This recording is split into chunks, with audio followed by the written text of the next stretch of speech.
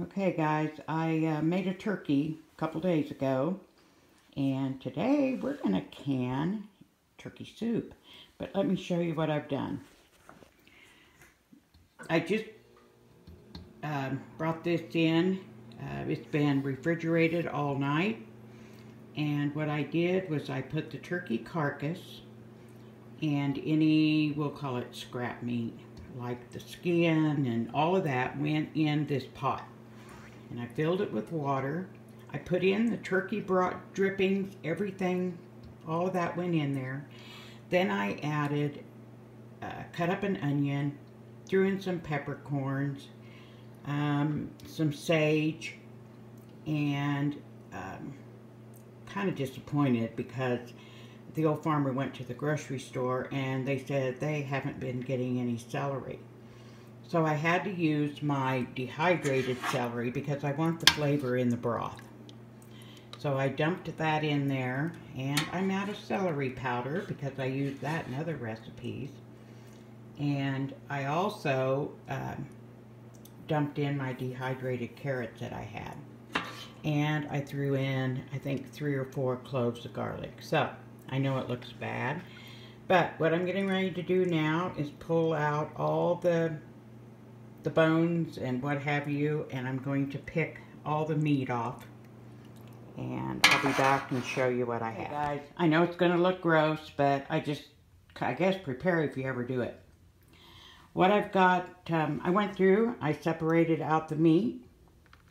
I'm going to strain this broth one more time so it's clear, and this is the scraps, the onion, garlic, peppercorns, what else is in there? Carrots, celery, of course the bones, the skin, all that stuff is in there. And what I did was I placed this strainer over a pot, and at first I took my big tongs and dipped out the bones and, you know, anything that I could get and cleaned that up. Then I put the big pot on the stove and heated it just enough to bring it back to liquid, because you'll get that gelatin sometimes.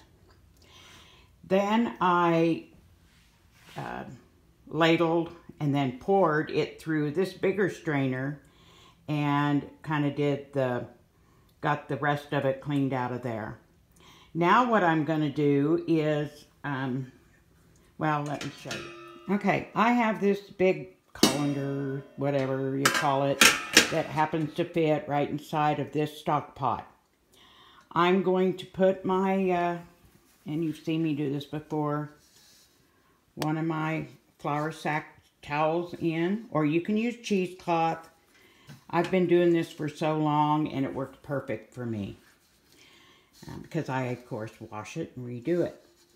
And then I'm going to pour this broth back through that and get off any of the new, or like, you know, you can see pieces in there. I don't mind that the sage or whatever that is in there, but at the bottom you get kind of a, for lack of a better word, kind of a sludge. So I'm going to do that now and we'll come back.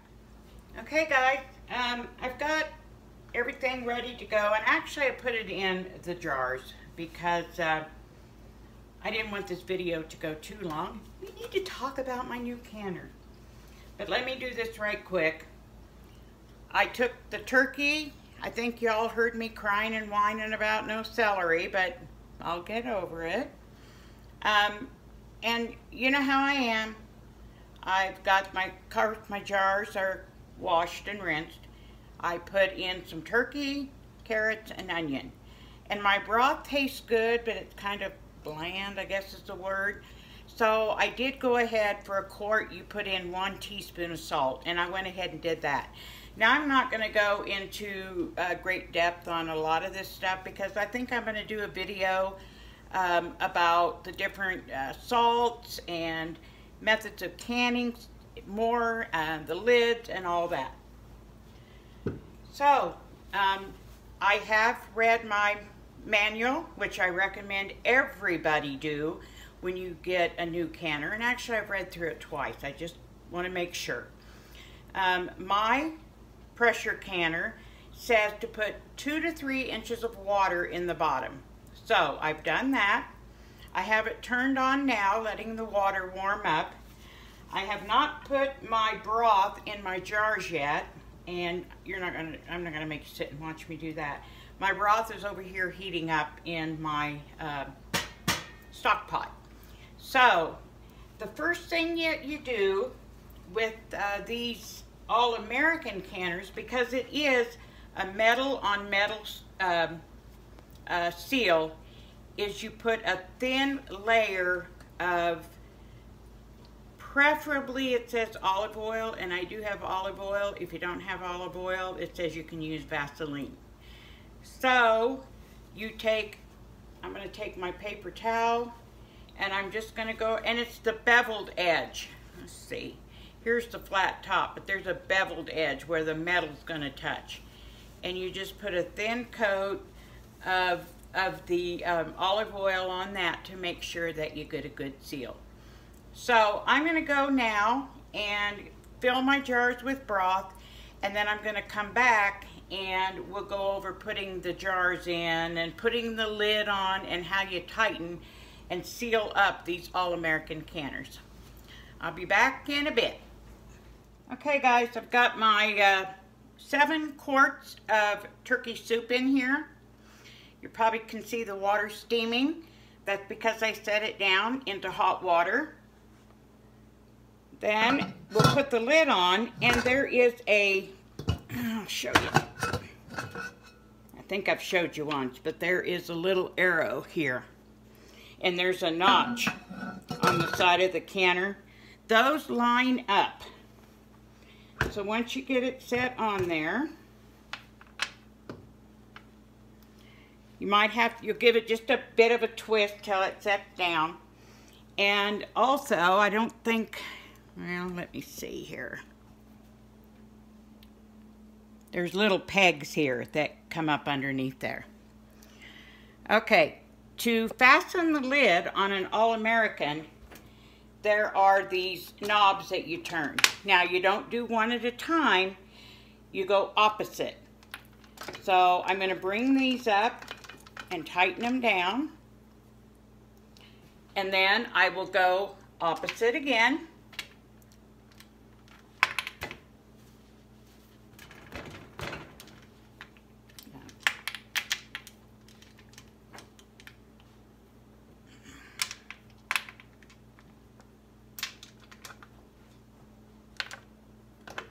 And we're going to go opposite again.